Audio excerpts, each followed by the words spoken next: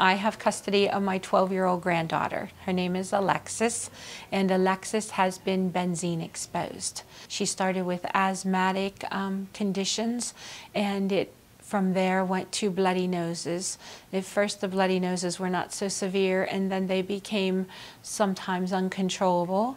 She has unusual and uncontrolled bruising.